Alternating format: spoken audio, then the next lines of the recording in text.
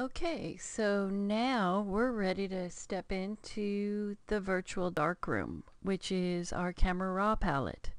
Um, Something interesting about Camera Raw, if a lot of people are interested in shooting it because it's basically the closest thing to having pure information the way you would have a latent image on a negative, and then it gives you the control once you get on your computer software by really having the types of controls you might have in a dark room and the kind of latitude. Not quite, but we're getting there.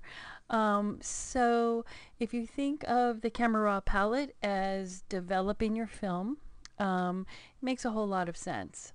So we're going to take our lawn image, and because it has the extension CR2, which is a Camera Raw file extension, it can't open up in anything else. In other words, you won't be able to open it in a preview type photo viewing kind of software. So if you're trying to do that at home, you need to have Photoshop, and this is very important, is you need to have the software or plugin for your type of file format.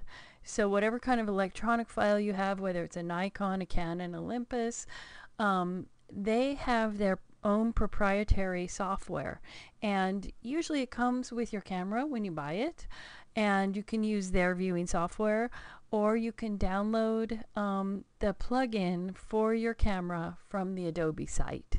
So, but a lot of people get frustrated with that and they want to use something like iPhoto or Picture Viewer, and it just won't work. So, but the payoff is big for using Camera Raw, and so for most of this class, that's what we're going to focus on. Because this isn't a consumer photography class, it's more of a professional college level course.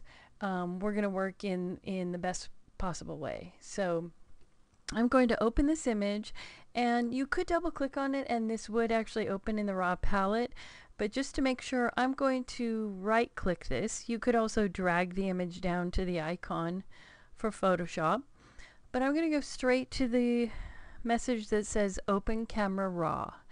And a really good shortcut, because you'll be doing a lot of this, is Command or Control on the PC and the letter R for obviously Camera Raw. So that's a really good shortcut to remember. Okay, so now we're looking at our darkroom. And one of the first things that you may notice is that there's a lot of buttons down here in the bottom. Done, cancel, open image, save image. And these aren't that self-explanatory, so I want to go over each one of these. Done is a beautiful thing. What that does is when you make your changes and you hit done, it just closes immediately but saves those changes, and there's not a whole lot of lag time. It directly goes to save. Cancel is if you want to get rid of it, whatever you did. And I see a lot of people who think they made a mistake and they want to go back, so they cancel and then they reopen it. That's not necessary. If you hold down Option, notice it changes to Reset. I'll do that again. Option, and you'll be able to see it says Reset. Now if you're working on a PC, that's going to be the Alt button instead of the Option button. Open image keeps the image as Camera Raw, but will open it up in Photoshop proper. And then way over here, save image, which is something we'll do as a whole tutorial unto itself, is an excellent way to actually convert your raw images to whatever file format you want to work in, whether that's a Photoshop document, .psd, a TIFF document, which is a pretty good universal, .tiff, or a JPEG. So this is your chance to actually convert your image out, which is one of the last things we're going to do. So let's take a look at how our darkroom works. First of all, up here on the palette, there's, let's see, how many is it? Like 8 different headings. And each of these headings, as you can see, has multiple sliders. This could take a whole semester just going over this. So we're going to start with number 1. It looks like an aperture, and it's called Basic. Looks like a camera aperture. And this is our main darkroom work. And we have a nice big preview over here of the image. I also want to point out that there's a button for preview, speaking of previews, that will let you turn it on and off, and it'll take you back to what you started with, and then you can see how you've changed your image. So, okay, the first thing is white balance. And strangely enough, white balance is an auto tool, and I'm usually against anything that says auto, like autofocus. Although these days I'm using it more often. But so white balance is automatic.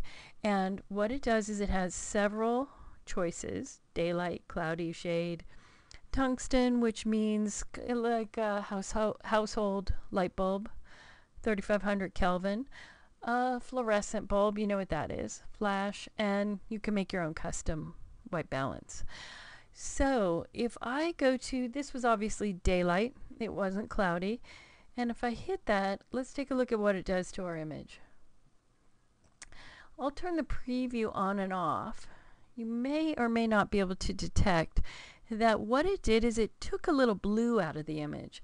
Let me turn the preview off.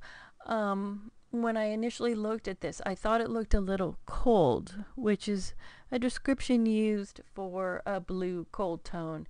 Yellow would be considered a warm tone.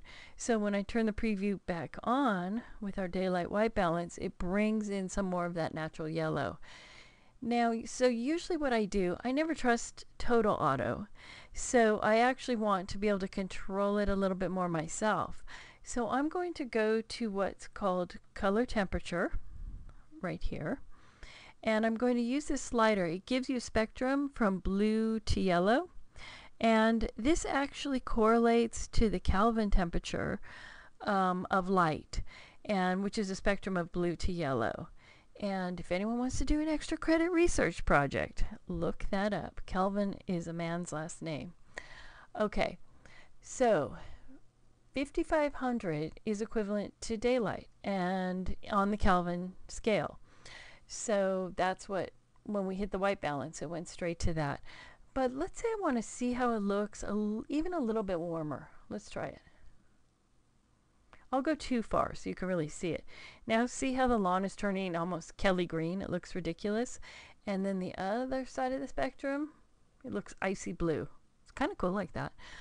But I'm going to go just a pinch above our 5500. I'm going to go to 5600 here. Then tint. Tint gives us the green magenta spectrum. And you know, I'm kind of wondering if this picture might be a little too green. Let's see if I put a tiny bit of magenta in here. This is subtle, you guys. You may not be seeing this on your screen. But I actually like it a little bit less green. Let me show you what it looks like with too much green. Whoa, this looks like AstroTurf on steroids.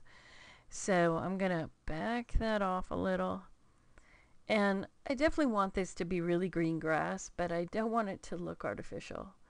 So maybe there. And what's interesting is once I bring in some of that magenta, I actually kind of want to take a little more blue out of there. So maybe right there. Okay, so now let's go down to our exposure. And this, although a lot of people say with Camera Raw you don't even have to meter, you can just fix your image later. That's not true at all. I find that metering is even more important in digital imagery than film. Film actually has more latitude. And what I mean by latitude is that it can actually render an image with either under or over exposure, and a sensor in a digital camera isn't quite as flexible. So metering is more important than ever. So I'm going to try and lighten this picture up, and it's kind of obvious it goes from black to white here. So to the right's going to lighten, and to the left is going to darken your image. So let me show you too much. That looks blown out. So I'm going to bring it. And you know, a lot of times it's a good idea to just go beyond what you need, because it's very hard to detect on the screen. So if I then just pull it back in. So, and what I'm looking for is that my mid-tone areas, like right here, this would be actually a blown out highlight, not so good. This is kind of a disaster. I might actually crop that out. And so I'm really looking in my middle tones here to set my exposure. I'm going to go a little bit darker. I kind of like that richness in there. Recovery, the next slider. What that does, and it's very subtle. You can pump up this recovery to try and, I don't know if you can tell, but I'm bringing a little bit more information down in here. Fill light is as if you've added an extra light to the scene. And so I'm going to try to put a little, I don't want a lot of fill light here. You know, if I did a lot of fill light, I'd actually back off the exposure a little. And then the black slider, which really helps to bring up your contrast. It deepens your shadows. And so in a lot of images, you may choose to use just the blacks and the exposure. And usually if you lighten your exposure and darken the black, what you'll get is equivalent to going up a contrast grade. So if you've done regular photography, it's like using a filter step. If you haven't, it's really equivalent to just adding contrast. So let me darken those shadows, and I'll go too far so you can see it. You can see how that really pumps up the contrast, and that doesn't look very good.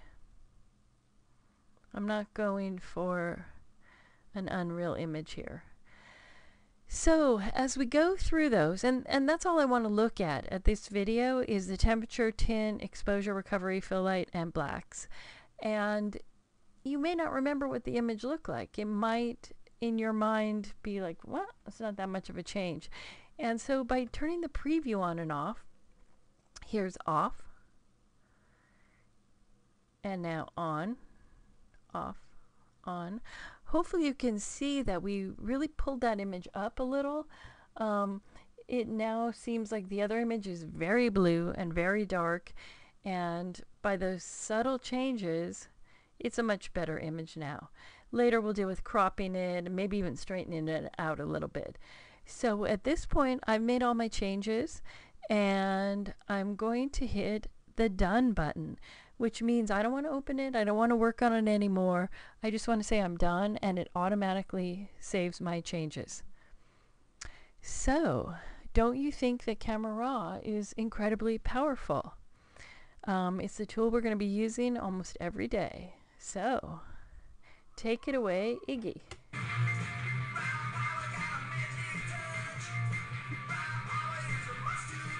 Is he saying raw power? I never knew. He's talking about Photoshop.